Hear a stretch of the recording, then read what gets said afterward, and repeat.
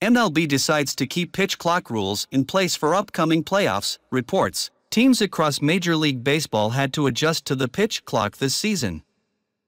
As the calendar changes to September, some teams are making their final pushes for the postseason. But players will still have to adhere to the pitch clock rules.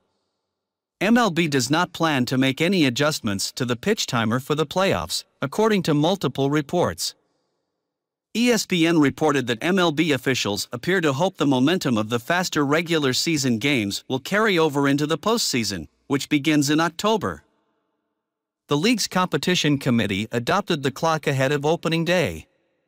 The MLB also banned defensive shifts and introduced larger bases this season. The decision to keep the pitch clock rules intact comes amid ongoing complaints from several players. The clock is set at 15 seconds with no runners on base and 20 seconds when there are runners. The current rules also stipulate that pickoff attempts or step-offs will be limited to 2 per plate appearance. If a third pickoff throw is attempted and is unsuccessful, the pitcher is charged with a balk.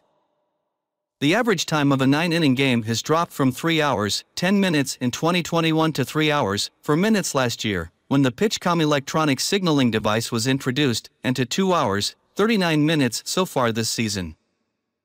The average has crept up from 2 hours, 37 minutes in April to 2 hours, 38 minutes in May to 2 hours, 39 minutes in June, and 2 hours, 41 minutes in both July and August. Clock violations have averaged 0.48 per game, dropping from 0.71 in April to 0.57 in May, 0.41 in June, 0.38 in July, and 0.29 in August.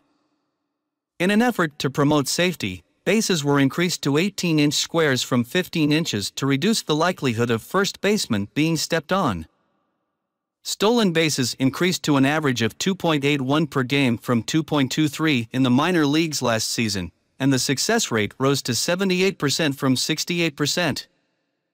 During last year's MLB playoffs, games averaged 3 hours, 23 minutes. The 2022 World Series between the Philadelphia Phillies and the Houston Astros took an average of 3 hours, 24 minutes per game.